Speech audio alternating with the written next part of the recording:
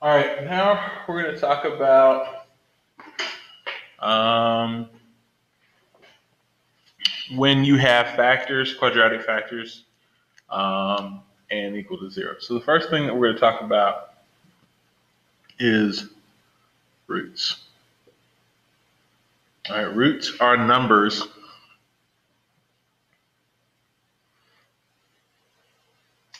These are numbers that, when put into the expression, yield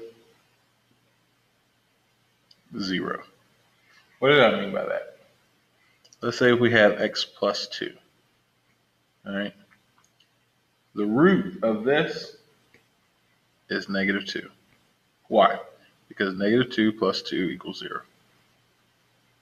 If I have x minus 3, the root of x minus 3 is 3, because 3 minus 3 equals 0. Basically the idea. So the first type of problem that we're going to do is we're going to say, what if I give you a problem and I say 1 and negative 3 are roots. I say 1 and negative 3 are roots. What do?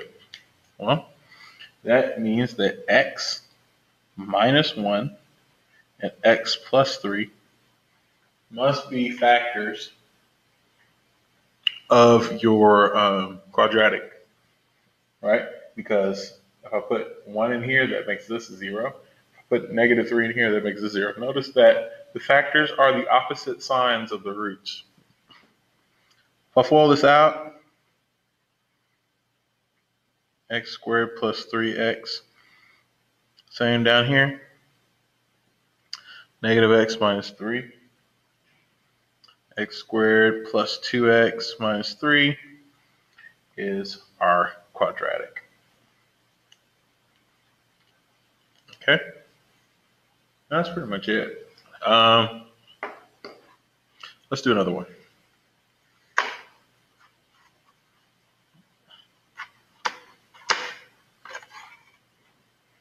Oh, that's the idea. I forgot to put equals 0, so let me go ahead and do that now. So let's suppose that I say that 1/2 and 6 are roots. Well, what that means is you'll have x minus 1/2 and x minus 6. Once again, the signs are opposite the roots. If I multiply this out, that's going to give me x squared minus 6x.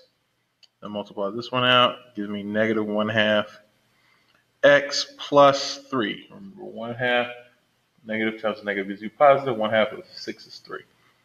Combine like terms, I'll end up with x squared. 6 is the same thing as 12 over 2, so minus 13 over 2x plus 3. And I keep forgetting equals 0.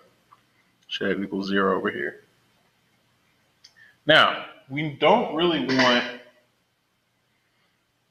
fractions in our final quadratic. Because remember, the standard format is ax squared plus bx plus c, where a, b, and c are all integers. So let's multiply 2 by everything to get rid of it. So it gives me 2x squared minus 13x plus 6 equals 0, and that's the answer.